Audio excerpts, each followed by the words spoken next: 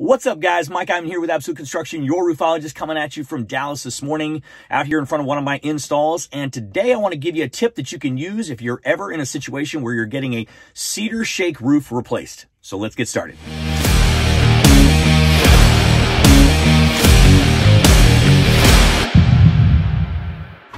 All right, guys, so here's a video geared more towards the contractor. And I know it's kind of loud in the background, so you have to forgive that, but I want to talk to you guys about the protection needed when you're doing a redeck. And a redeck is when you have these cedar shakes. Right now we're working on a project where we have asphalt shingles laid over cedar shakes. So we're tearing off everything. We got some space decking, and because that space is there, when you're tearing off those cedar shakes, little bits of that wood is going to make it down to the attic space.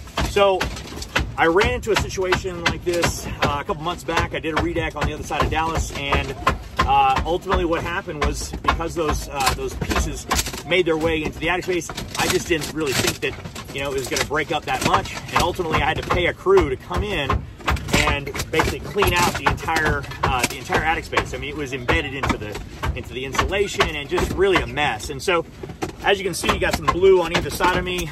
We have taken that necessary precaution to tarp pretty much the entire attic space.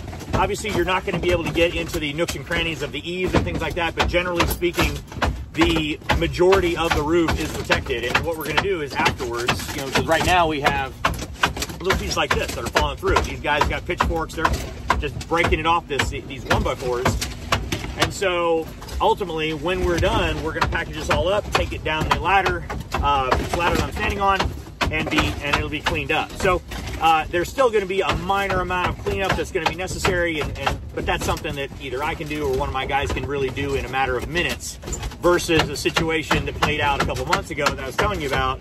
And I mean, I had to pay, I think it was 4 guys, 5 hours worth of work to go in there and really just get it nice and clean. So anyways, again, geared more towards the contractor, but also, I mean, I guess homeowners as well. If you run into a situation where you have this type of installation and you're going through this process, make sure that the contractor that you choose is going to make sure that this stuff is protected, because I made the mistake myself. I own it, but ultimately this is really to help prevent this from happening to anybody else. And so if you can mitigate this, I highly recommend it. It was definitely a mess. So with that, I'm going to sign off. Hope you guys enjoy the rest of your weekend, and we'll talk in the next video. Bye.